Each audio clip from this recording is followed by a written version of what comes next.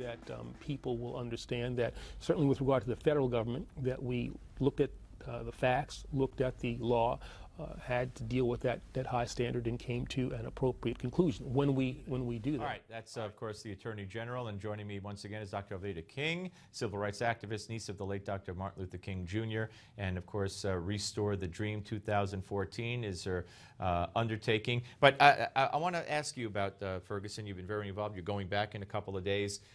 With the New York Times story on Saturday that leaked some of the grand jury testimony, also said, according to government officials, there'll be no civil rights case. The old police chief of Ferguson today said it doesn't look like there'll be an indictment.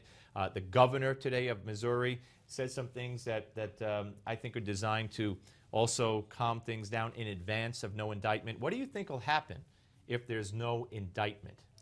I am in serious and intense prayer for justice. And the parents, of course, are still grieving, and they do need some type of restitution. African Americans across this nation, we're just kind of waiting, holding our breaths. And so I'm praying that there will be some serious decisions, but some fair and just decisions. To simply blanketly say no civil rights case, no indictment, and it's just too bad. There are too many of these occurrences, so some things are going to have to be redesigned in America. I am for nonviolence, and that is not existing so much in our law enforcement systems. They're just trained to eliminate a target. Don't think about a human being. Eliminate a target. So there are going to have to be some changes, and I'll be praying with some leaders this week in Ferguson. But if in fact the cop was in fear for his life, if in fact Michael Brown, who we saw in the video before he ran into the cop, pushed twice a very small man while he took cigars that didn't belong to him and carried that attitude towards the cop, and in fact, as we're hearing, struggled with him in the car, the gun went off twice, there was Michael Brown's blood on the cop, on the gun, the cop was injured during the struggle. I mean, you know, a cop has a right to defend himself as well.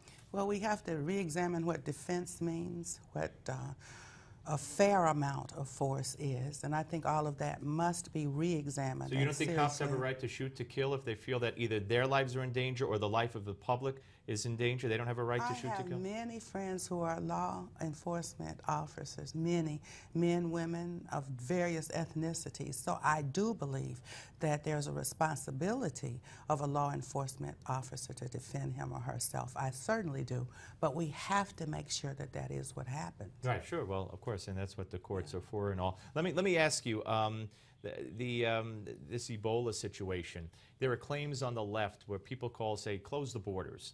You know, the African countries are closing the borders, you know, to the Western African countries, Kenya, there's a whole bunch, 28 countries.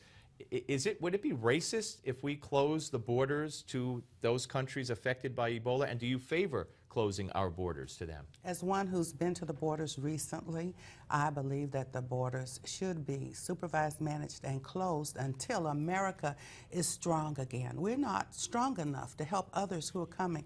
You know, give us your tithe, your poor. I know Coretta Scott I said, King, but borders, yeah, period. Border, period. But period. I mean, in reference to Ebola and the African nations, do you believe that would be racist in any way to close those borders? It would not be racist. It would be wise to temporarily, not permanently, not to discriminate against any nation ever, but just wisely to assess what's going on. I think that would be helpful. And you talk about, you told me during the break, I don't want to tell Tells out of school because if it's on record, but you told me something Coretta Scott King had said about our borders, I guess our southern borders and all borders. Why don't you relay that? Well, during her lifetime, she felt as though we need to take care of the domestic issues first, make sure we're well educated, having jobs and good health care and places to live.